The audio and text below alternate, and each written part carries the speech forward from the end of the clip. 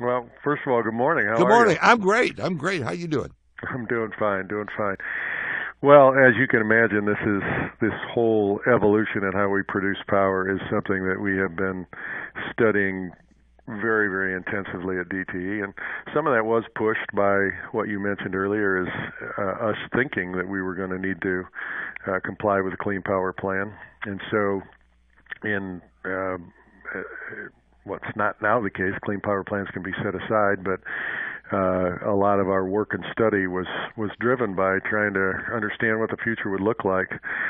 So here's what I've come to.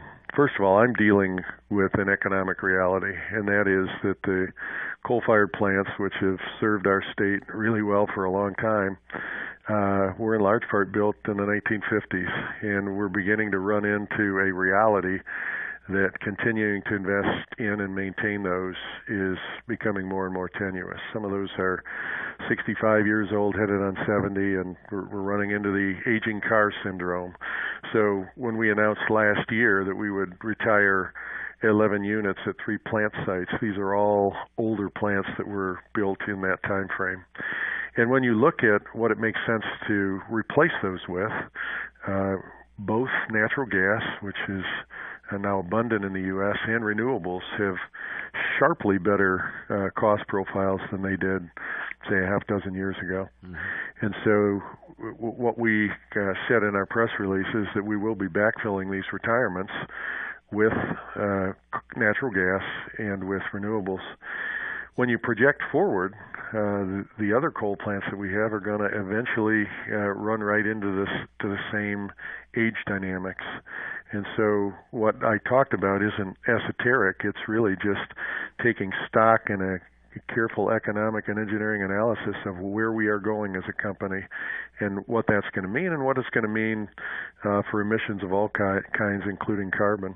Yeah, I get the part about the the cost effectiveness of what you have to do looking forward with the coal plants going by the wayside. But when you say climate change is a big deal, Jerry, that suggests that your company and others like yours have been responsible for changing the climate and damaging the planet. And I don't believe that. I've told Alan Mulally that once, and he looked at me sideways. But I just don't believe DTE has ruined the climate. I think it's the same no matter what. Well, so look, I'm not a climate scientist. So I'll start by saying that. I have, on the other hand, given my position, studied the issue very carefully as I can, and have educated myself. And I have come to a view that this is an issue that we ought to take on. And the interesting thing is there was a time when that looked untenable economically, back when natural gas prices were very, very high and gas was in short supply, and renewable energy had much the same description.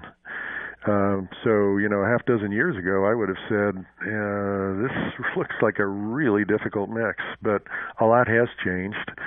And so I've come to the view that there really isn't a sucker's choice, so to call, between this move on the environment and the health and competitiveness of our economy. So I think we can do both. Okay, so if you cut emissions by 80% at DTE, because you studied this now closely, how much are you going to lower temperatures? What difference is it going to make to the climate of the Earth or to the United States or Michigan? Depends a lot on what the rest of the world does, obviously. And in talking about this, I really rely on work that's been done by other scientists. So they've kind of focused in on this 80% as a marker. And, we can do that, but it will take a whole lot of people acting for it to be meaningful. So we understand that this is not something that DTE Energy takes on by itself. Yeah. See, I've done the same thing. I've done a lot of research on this as well, and talked to scientists in the industry, and I'm convinced that the data has been skewed on us, and that there's nothing to worry about. And I don't know. That's just where I come from. I don't have to run a big utility like you do, though. You're in a little different spot than I am. I just get to talk about it on the radio. Well, that's all right. One of the, if you come at it from your viewpoint, which is, I'm not sure I'd do back handsprings to deal with this, which I understand, and it's an honest viewpoint.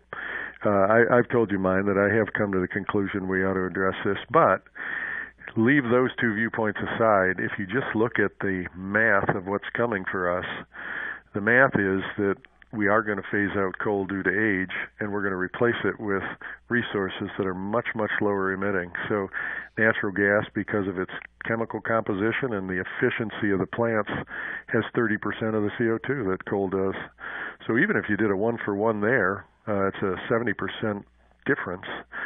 And, when you begin to mix in renewables, which I think we will as they continue to come down the cost curve. Now, you can't build an economy on renewables only. That's certain, but they can certainly be a healthy part of the mix. And, you put the two together and say, if that's what we're going to replace coal with as it ages out, you come to the same conclusion that I have. So you can come at it a number of different ways, but I really think we're gonna end up where we've pointed, regardless of philosophy, so to speak. Well, to be continued. I just know without that CO2, that beautiful new park you're building is not going to have great plants. So I'll talk to you soon, Jerry. Thanks for the time, my friend. Appreciate it. Always good. Same here.